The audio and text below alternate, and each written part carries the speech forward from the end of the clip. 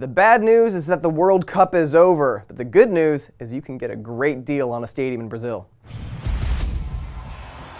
There's so much to remember about the fantastic 2014 World Cup, including brilliant goals from some of the sport's biggest stars, the emphatic destruction of Spain's tiki-taka reign, the historic 7-1 beatdown of the host nation by eventual champions Germany, and of course, Secretary of Defense Tim Howard.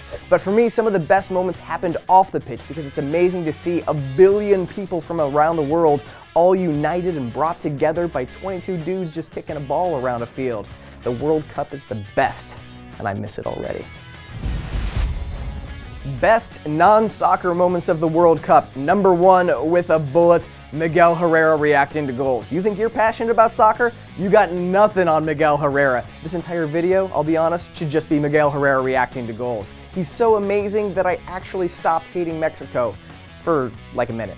Number 2, bugs. Yes, bugs. From the moths on Jeremy's shaft to the katydid that hitchhiked on James Rodriguez's jersey for a goal celebration, the World Cup was a constant reminder that Brazil is a terrifying jungle filled with horrible insects. Nice people, though. Number 3, sad Brazil fans during that Germany beatdown. Old guy with a trophy was a fan favorite, but I like the guy eating the flag.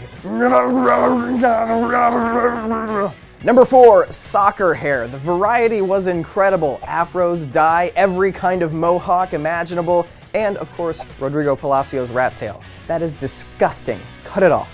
And number 5, Rihanna. This is wish fulfillment at its finest. Hey, you just won the World Cup. What would you like to do? I would like to party with Rihanna. Done. So there you go. The World Cup may be over, but it's okay. We'll always have Miguel Herrera gifts.